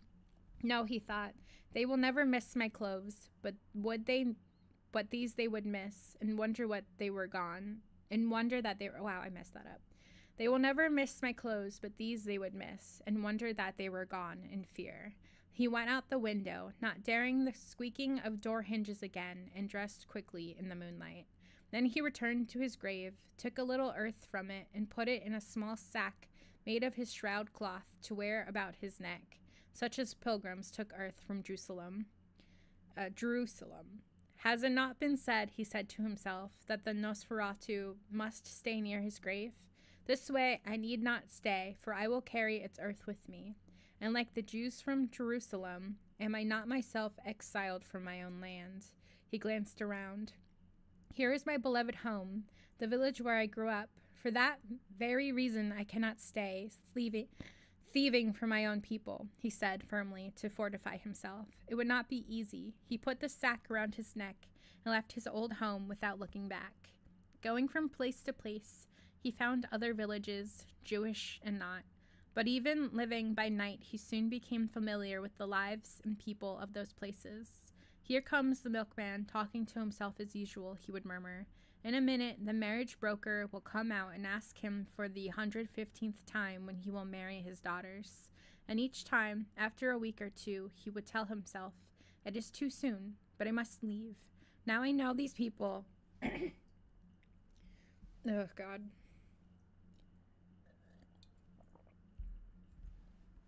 Now I know these people and wish not to harm them, and I do not know when I might lose control and attack one of them. At last he took to the woods, trying to find a place as far away from humankind as possible. He hated to hunt because that too was prohibited by the law, and he hated to kill animals when he could see their fear, for that was also prohibited. But always he reassured himself, any of the laws may be set aside to save your life. In the days that passed, he slept where he could find places out of the sunlight, in the hollows of trees, under rocks, in the abandoned dens of animals, and he came to live like an animal, hunting his food at night, always moving, never staying in one place. After a time, he could scarcely remember the name by which he had been called. Still, he was drawn to the places where people lived, despite himself. Often he would find himself standing at the edge of the wood, looking out at the houses of men. Then, shaking himself, he would flee back into the trees. Winter dragged on. He pounced on a rabbit he had stalked a long while one night, and just as quickly men sprang out of the trees. "You filthy poacher," one growled. "You think it is still easy to steal from our lord, even now when you know we are more watchful because food is so short?" "Hey, men, what shall we do with him?" said another. "The punishment is clear," said a third in lofty tones. "His hand must be cut off." "Then hold him fast," said the first one, drawing a forester's axe. They laid hold of him and stretched out his arm, and again he went mad. He flung their binding hands from him, feeling the Samson strength still with him, hearing the sound of breaking bones. He heard the twang of a crossbow and turned toward it, hurling the bowman stunned into the snow before he noticed the bolt in his side. He pulled it out and ran from there, not caring where he went as long as it was deeper into the woods. And only after he had run so far he did not know where he was did it once occur to him that the bolt had not wounded him at all. Thank God he had not killed them. "I cannot eat," he told himself. "I must not. Perhaps if I could fast, perhaps I would become weak, and then be no danger to any living thing." So when night came, instead of prowling like a wolf, he stayed put, trying to pray and think pious thoughts. He stayed so for a long time. Then, one night, he came up uneasily out of a dream in which he was walking without stopping, and as he came more awake, he found that he was on his feet, moving. He stopped himself with some effort, leaning against a tree. "Only the darkness of the forest can have saved me from the day's sun," he thought. And then he looked up and saw the roofs and roads of human homes. Even in his sleep, he was drawn to them. It was a town this time. He did not know what kind or where. He moved through it like a shadow. When he heard footsteps on the cobbles, his head told him to retreat so as not to be seen. But already he was moving forward, treading silently as a cat. And then he smelled blood and was leaping on a blonde-haired man who came into his sight. But it had been a long time since he had eaten, and he was weak. Also, he had come upon the man face to face, so the man shouted and tried to defend himself.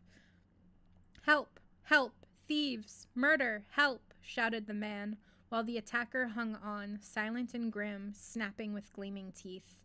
And then there was a light on the street, and a door was flung open. A dark-clad man with a full white beard rushed out and pulled them apart. The attacker sank to the stones. "Bless you," said the victim. "May your God reward you for your timeliness. And as for you," he turned to the other with anger in his eyes and clenched fists. "Now, none of that," said the older man. "Remember your own humanity. As for you, what a fellow like yourself is doing in this part of the town at this hour, I know not, nor wish to know. Get back outside the gate the same way you got inside it. Really, I do not know what the town is coming to, with all sorts of God knows what kind of people coming in here. Go on, I'll deal with this one next. Go." And he shooed him away like a hen wife shoos chicks. The older man watched until he was sure the fellow had done as commanded. Then he turned and said, not unkindly, "Surely there is yet another way for you than that of the night creature, stranger." The Nosferatu shook his head, and his voice came rasping from disuse. "I have tried them all." "Come now, there is always another way. God has not given us a head that we should scorn his gift. Come in with me and eat, and we shall see if your burden may not be lighted by sharing. But it is eating that is the problem," he began. "Come, let us not stand in the street and wake all the neighborhood. I am Simcha ben Hayim, and I see by the fringes of your garment, though it is dirty and beyond repair, that you too are a Jew. We must all care for each other in these times. Not so?" Simcha lifted him up and helped him inside, but if he could not eat what the other man put before him, neither could he hope to explain his affliction. He put his head in his hands, shuddering from weakness and sorrow. He felt a touch on his shoulder, and the older man's low, rich voice said, "Now, my son, do not despair. You are among your own people." And he cried even harder, chokingly, without tears. But the gentle voice said soothing words, asking, "Now tell me your name and your story." Simcha was a good listener, and after the story was done, he sat silent yet for a while. Finally he said, "Well, you are not the man you were, so you should not keep the name you had. Your old name came from a group of words, sketching a constellation of ideas, and a mere 2 letters, Dalet and Mem, the earth, the color red, blood, Adama, Adam, dam. Our father Adam was made of the red earth of the garden, and blood is red. Shall we call you Damish?" He nodded. "I am Damish." "So," Simcha said, and he thought a little bit more, while Damish, feeling human for the first time in months, looked around him with a little more interest. More books than he had ever seen cluttered every flat surface, many of them open.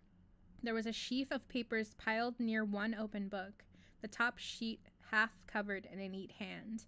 The nearest book he saw contained the words of the Torah with the ta'amim notations for singing them written above.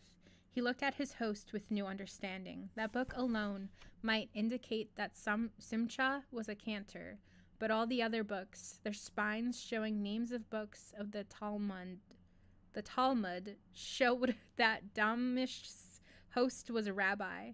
And so many books, surely this man was a greater rabbi than the one who had banished Damish from his old home.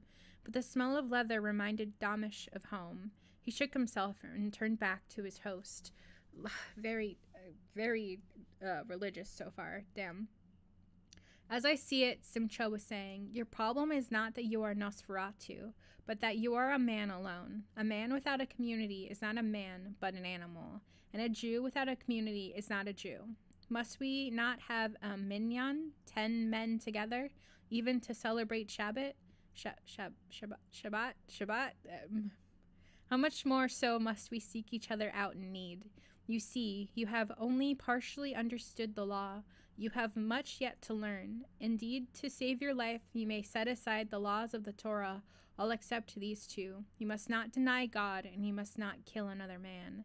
And are not these things one and the same? To kill a man is to destroy the world, say the sages, and to destroy the world is to deny God, for the world is God's creation.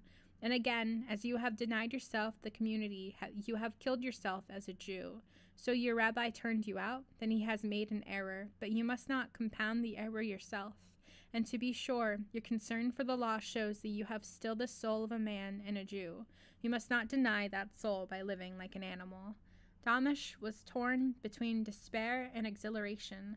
At last, to be again with another human being, to be thinking good thoughts, to speak of holy things, and yet, what am I to do? He asked. That is a simple matter, Rabbi Simcha replied. We will take you in and give you charity. You shall drink from each of us a little in turn. None shall be drained of blood and die, so none shall become Nosferatu. How can I take your charity? Take comfort, said the rabbi. Through you we are doing good deeds. But, Damisch objected, why should you do this thing? I am a stranger. You don't know me. The rabbi chuckled. Now I know you are a Jew. You are as contentious as the rest of us. Does it not say in the Haggadah, all who are hungry, let them come and eat? Damisch thought for a little while. Then he said, shall I be a night shamas? I can take care of the synagogue at night when your own shamas is asleep. Perhaps there are those here who have sleepless nights, as I have, who wish to comfort themselves and study. Simcha was nodding. That is a good thought. Nathan could use the help. And Hillel says, lift your brother up, so be it. Then as Damisch watched, the rabbi started rummaging around on his desk. He came up with a penknife and drew the blade across his left palm. Before Damisch could speak, Simcha held out the bleeding hand, like a cup of wine. Damisch's throat choked with dry tears. Blessed are you, Lord God, King of the world, he said, saying the prayer for a meal, and looking at Rabbi Simcha, he said, blessed are you, before he touched his lips to that gift. Rabbi Simcha was indeed a better rabbi than Damisch's old teacher. It took a most eloquent Talmudist to convince the community that it should support a vampire, and indeed there was a great deal of argument back and forth, but at last Simcha convinced them all that it was the best way, and after a while life settled down around Damisch and his blood need. Each night, after supper, someone of the community would come and sit with Damisch for a while, talking with him on scholarly matters. Everyone found him a willing talker and a good one. Surely an evil being could not think the holy thoughts to which Damisch gave voice. Yehuda, the cantor pointed out one day, well, anybody who lives all the time among the holy books cannot help but have a little holiness rub off on him. Not so? The men sitting around the pickle barrel nodded sagely. Yitzhak, the printer snorted. Because a horse brushes up against a brick wall and gets red dust on him does not mean the horse is made of brick. Still, he speaks well, said Yehuda, and listens well, and the conversation moved on to other topics. When an evening with Damisch was done, the visitor would cut himself, some less willingly than others, but it would not do to have Damisch bite them like an animal, and Damisch would take as little as he could. One evening, Nathan did not come as usual to wake him, and Damisch rose a little later than usual. He said his prayers, dressed, and hurried to the synagogue. He was preparing an apology as he stepped up to the door, but loud, unhappy voices froze his words on his tongue. And why should we not give him to them? He is nothing but a stranger who does nothing for us. Yes, and who knows but that it is he who is stealing their children. Who knows what he does in the night with none to see him? I tell you, he is a Jew, and shame be on us if we give him to them. That was Nathan's voice. Would you give them to your brother, your cousin, your neighbor? Would you tell them a Jew from another ghetto was bleeding Christian children for matzah? Voices raised and shouted all together, but Damisch was already retreating from the door. On silent feet, he moved down the street, his mind working furiously. What was this rubbish? Someone was accusing the Jews here of stealing Christian children? How could that even be conceivable? Christians were ignorant of Jewish ways, yes, but to go so far as to say Jews might consume blood. He stopped. I am a Jew, he whispered to himself, and I consume blood. Yes, and these Jews were thinking of handing him over to their accusers, that he might bear their fear away from them like the scapegoat. His own fear moved him into the shadows where he might not be seen. Even there, he kept thinking, if these Jews did turn him over to the Christians, perhaps during the daylight when he was weak, might not the Christians then have still more reason to believe in their own ridiculous slander? Given one Jew who took blood, might they not be all the more willing to believe the next accusation? That would lead to pogroms for certain, with the whole community wiped out. No, Damisch said out loud.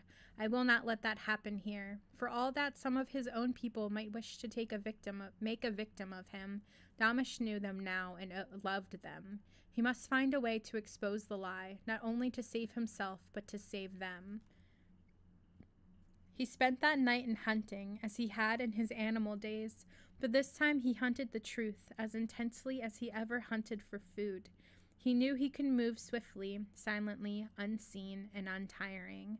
Dark deeds done in the night was his time.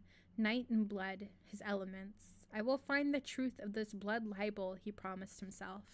For all his prowling, he found no clue that night, nor the next. During the days, he avoided the ghetto, even though he knew that it made him look all the more guilty in the eyes of his people. Still, he was unwilling that they catch him asleep and make the fatal error. Thieves and prostitutes he found, and midnight assignations, but of kidnappings he saw none. At each new wickedness he saw, he became angry at how the big town fostered it, and angrier that he could not find the one wickedness he sought. Then, the third night, near the ghetto, Damisch saw someone climb from open shutters with a sack on his back. Not unusual that, in a town crawling with footpads, but this sack moved and made little muffled noises. Damisch's lips slid away from his teeth in a snarling grin, and he moved quietly through the shadows, downwind of the burglar. The scent of clean spring breeze brought to his nose left him no doubt. There was a human in the sack, young and frightened. Damisch had an animal's keen sense of smell, and he knew. Silently, as the kidnapper moved, Damisch was more silent. Okay. Silently, as the kidnapper moved, Damisch was more silent. Once, when there was no place for Damisch to hide, the kidnapper looked around as though a sixth sense had warned him. It was the blond-haired man he had leaped upon so many days past. Frozen to the spot, Damisch desperately willed the man not to see him, and maybe the kidnapper's glance passed over him. Maybe, Damisch thought, I am not worthy of notice, but he guessed that as Nosferatu, he had some kind of influence over a mind. Still, he took care not to be seen again as he followed the man to a wretched little house on the outskirts of town. Damisch stood by the window as the man went in, waiting to see what was there. Once inside, the man carelessly dumped the sack on the floor, and a cry of pain came with it. "Shut up," the man growled. Thinking of his own brothers and sisters now lost to him, Damisch ground his teeth. The man stooped and opened the sack, dragging out a little girl, still in her nightgown, no older than 3 years. "Sit there, and if you try to run, I'll kill you." White-faced, the child obeyed, while the man opened a closet door and let out 2 other children, a boy and another girl, their tear-streaked faces as grubby as their nightclothes. Then the man dragged them over to the table and threw a loaf of bread on it. The bread made a thump and cracked in pieces, hard and dry. The 2 children from the closet grabbed hungrily for the bread, but the new stolen girl began to cry. "I told you to shut up," the man roared, and he cuffed her. His hand was raised for another blow, but there was a sudden crash from the window. He spun toward the sound and saw an animal? A man? Hurtling through the window, splinters of wood flying around it. In an instant, his wrist was caught in an iron grip. He looked up into dark, blazing eyes and the softly bearded face of a youth, and a mouth snarling like a wolf's, with a wolf's white skin and gleaming teeth. "How dare you strike an innocent?" Damisch roared, flinging the man against the wall. But this was no weak man to be cowed by a pale, slim youth. As soon as he saw Damisch had no weapon, the man leaped up, a knife gleaming in his hand, and he stabbed Damisch in the belly. There was a moment of silence, broken only by the stifled sobs of the little girl. The kidnapper leered into Damisch's face, his breath rank. You, he said. Damisch reached out and took the man's knife hand, looking always into the man's eyes, and pushed it away from him, drawing the knife out. The man looked down, then back up with widening eyes as he realized that Damisch was not bleeding. With a flick of his fingers, Damisch snapped the man's wrists. Even the kidnapper's lips were white as he backed away. With a look of understanding then a look of understanding came into his face, and he fumbled in his shirt with his good hand, bringing out a crucifix on a chain. Damisch murmured, frowning, "How often that sign has been used to destroy, though you priests say it stands for life." The kidnapper shook the crucifix, babbling in Latin. Damisch laughed, and that laugh was terrible and beautiful to hear. "You foolish man, that cannot stay me. I am God's messenger of justice. I saw no mark of lamb blood upon your door, so to me you are not redeemed. Now you shall be the victim you have tried to make of these innocents." He stepped forward. The man turned to run, and Damisch took him by the shirt collar, lifting him as easily as a cat does a kitten. Then Damisch turned to the children, who were clutching each other and watching with wide eyes and open mouths. "Come, children," said Damisch in as gentle a voice as he could manage. "Do not be afraid. I have come to release you, to bring you home to your mothers. Take my other hand." He held it out to them, and they flinched away. Then the newest little girl, perhaps not yet numbed with fear and despair, stepped timidly forward and put her tiny hand into Damisch's great one.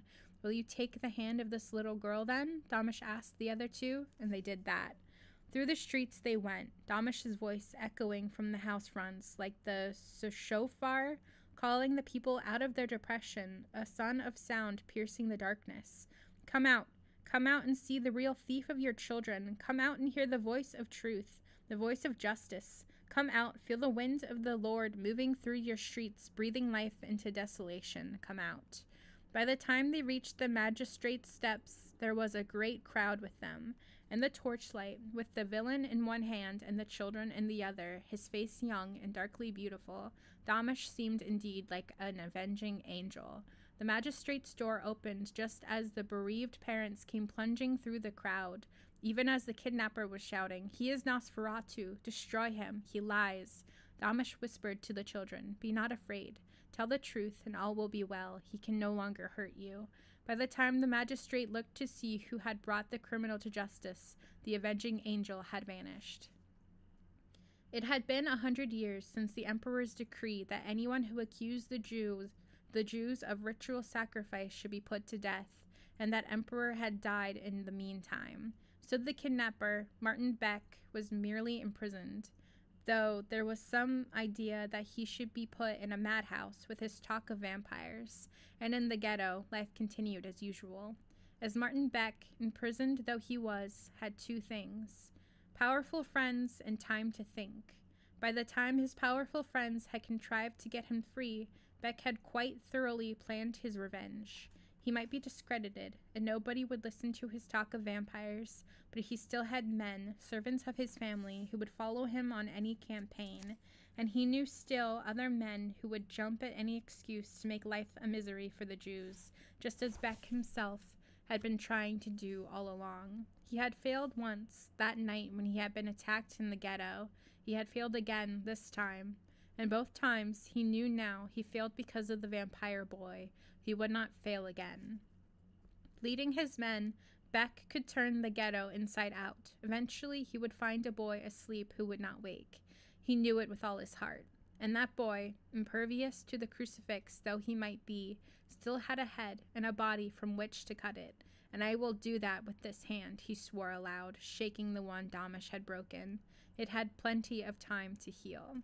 The very day he was released, Beck gathered his men and strode into the ghetto. He knew nobody would stop him. The Jews had no power to stop a Christian from whatever he might intend, and most of the Christians cared little for the welfare of Jews.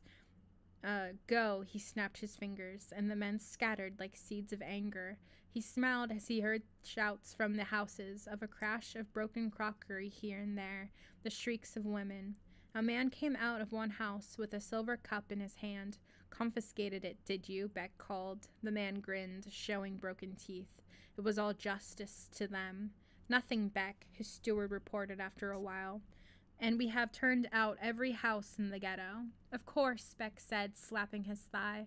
There is only one place these blasphemers could be keeping their pet vampire, in their so-called holy place. He led his men up the synagogue steps, but before he could put his hand to the door, it opened, and a white-bearded patriarch stood in the frame. And what might the Christian gentleman desire of poor Jews so late in the afternoon? He asked mildly. Out of my way, old man, Beck growled. We are here to do you a favor by ridding you of a troublesome evil. Evil? The rabbi looked surprised. Evil? No evil plagues us, sir, I assure you.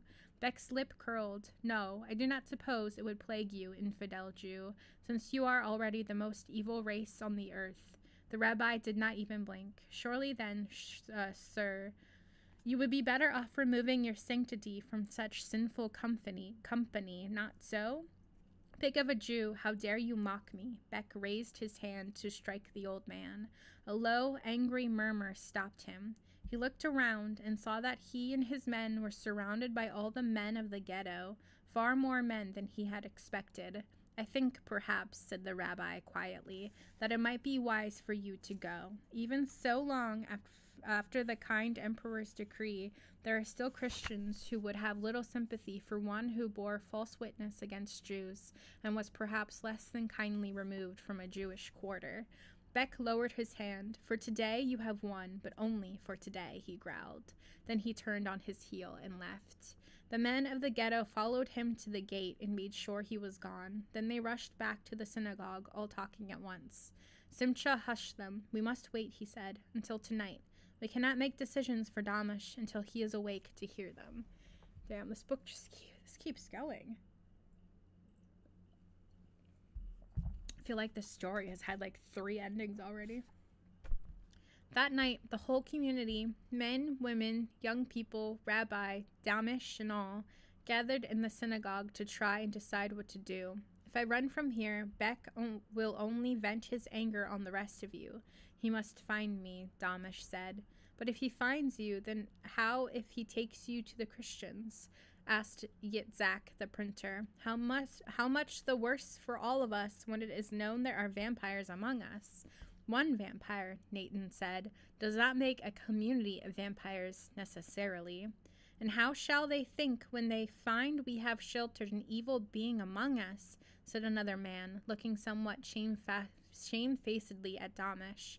He is not an evil being, said Rabbi Simcha. He is our brother. Shall we heap error upon the error made against him when he was turned out from his home? No, he has a home here now, and he has kept us in our homes, saving us from the lies told against us by risking his own safety. We owe him our lives. We cannot ask him to give up his, such as it is. As I see it, said one of the young Talmudic students. The problem here is how to keep our brother awake during the day. If Beck is seeking one among us who sleeps as though dead while the sun shines, then we must make sure that such a one cannot be found among us. When he sees our brother awake under the sun, he cannot think our brother a vampire. There were murmurs of assent, nodding of heads, stroking of beards. Excuse me, said Naomi, a bright girl and as avid a scholar as she was allowed to be. Our brother is our Shamus, or our Shamash. Is not the name of the sun also Shamash? If our brother is the sun, then how shall the sun hurt him? The rest of them silenced her, saying, There is no time for wordplay, and continued their argument. But Damisch caught her eye, nodded, and smiled. He had an idea, and when he told them, they could not argue with it. The next day, Beck returned with more men, and again the ghetto was turned inside out. After all, what if the Jews had moved their vampire out of the synagogue? Best to make sure, Beck called to his men. But in the end, the mob mounted the synagogue steps, as they had the day before, and this time the rabbi stepped aside and let them shuffle in. There was one man there, wrapped in his prayer shawl, praying in a quiet musical chanting. Even Beck moved a little respectfully, infected by the sanctity of the place. They did not turn the benches over, but only looked under them. The rabbi opened every door for them, and each man looked in every corner. Beck was beginning to be angry. There must be a hiding place somewhere. There must. The singing of the one man at prayer was getting on his nerves. He stamped up to him and said, "Be still a moment, and let a man hear himself think, why don't you?" The man turned to him, and Beck's heart nearly stopped as he looked into the dark eyes of the boy who had broken his wrist. It is in music that we can still, But it is in music that we can still our own thoughts and hear the voice of God, Martin Beck, Damisch said. Even you must understand that, who have spent so much time listening to the voice of your own anger. But, Beck stuttered. The sun was shining on his enemy through the bright-colored windows, and what he had thought a vampire was only a young man with blessing and inspiration in his face. Damisch turned away from him, speaking to the air, to the Torah scrolled in its arc, to all who were stilled and listening. The light of God's presence is like 100 suns, but the sweet presence of God is the nurturing dark of the womb. Blessed is the darkness in which creation is formed, and blessed is the light, which is life to all creation. Shall not the one in prayer be lifted up to God, who is all light and all darkness? Shall not the sound of prayer clothe the one in divinity and make him one with God? And how shall he who is one with God fear darkness or light, force or sadness, pain or death? For he who is one with God is beyond death, as God is beyond death, and he shall live in the Lord's light forever and ever. Amen, murmured one of Beck's men. Beck wanted to turn and glare at him, but found himself immobilized. Look at me, Damisch said to him. You are not entirely a bad man. You could not make yourself kill children. Look at me and understand. And Beck looked into the eyes of darkness and found himself drawn through darkness into light. Shadow, giver of form, is no evil in itself. Only man's fear and ignorance make it so. Beck understood and cast his eyes down, leaving the ghetto with his men, a wiser and more thoughtful man. Then Damisch lifted up his voice, and all the people sang with him, a song of praise and peace from the time of atonement. Our Father, our King, be gracious unto us and answer us, for we have no good words of our own. Deal with us in charity and kindness, and save us. And after a little while, some people noticed that Damisch was not singing, but had sat down with his eyes closed, and there was great joy and peace in his face. He has gone to sleep, whispered one, and they nodded and picked him up gently and carried him to his bed. He did not wake that night, nor the next, nor the third. And the third night, Naomi said, he held the son inside him, and he has died. But his flesh did not decay, so they could not know if he was truly dead or not. So they took him, as they had heard the golem of Prague was taken, and put him in the room with the old Torah scrolls, wrapped in the prayer shawl he had worn on his last day under the sun. The Nazis burned that synagogue during the war, but somebody saw a young man wearing a great, old-style prayer shawl striding through the flames, the Torah scroll cradled in his arms like a child, and the flames seemed to shy away from him. When the soldiers tried to stop him, their bullets made no difference to him, and they fell on their knees, weeping when they looked into his eyes. Nobody knew who he was, and nobody saw which way he went, but everyone remembered a fragment of the story, and that is what I have told you this night. What the fuck? What the fuck? What the fuck was that? Blood Libel by Lee Ann Hussey. I feel like I was just indoctrinated into the Jewish religion. Okay. Thoughts. That did not at all go anywhere I was expecting it to. And for the last sentence, the last paragraph to be, and then the Nazis burned down that synagogue, which just took me out for a second. Yeah. Interesting. Yeah. I feel like, well, I don't know what I was gonna say, actually. I generally like, religious style stories kind of like that, because I like the peace that people can find in the religion. It's really lovely when people genuinely mean that, like, we need to love each other and take care of each other. But I'm not particularly religious. I'm not religious at all. I'm a dirty atheist. So, it's fun to read about, but it's also not any. Oh my god, my candle burned down so far. It's not like anything I take like true meaning out of, you know. It's just like a fun little story, but it is very wild how that had like 3 different endings and none of them were what I was expecting. What a story. And it ended up taking a whole freaking hour to read. It was a lot longer than I expected. Okay, saying that, my sad little candle. Okay. I'm tired. Okay. Yeah. Thanks for being here. Thanks for listening to the stories, and thank you if you made it all the way to the end. I really, really, really appreciate it. I know that some of the stories can be rough, and it's very easy to click off and do something else. So thank you for being here. I like to do these readings once a week, Sundays, Eastern Standard Time, 6 o'clock. Even if it's sunny out now and the vibes are kind of weird starting in the light instead of the dark. I'm going to keep doing it at 6. And I might see you next week. I might not. I'm working on a video that my personal deadline is on the 15th. And I don't think I'm going to hit it. And if I want it to be coming out close to the 15th, I really need to grind down. And I probably won't have energy to do a reading next week. But I might anyway. I don't really know. I'll try to put a little post up, a scheduled post up. So like if you're looking out for it, you look out for it. And if it's going to happen, it's going to happen. If not, hey, I'll have that other book video out soon. Soon, I swear. I'm so tired of it. I want to be done and I want to post it. Okay. Yeah. See you guys next week, maybe. See you around, definitely. Good night. Goodbye.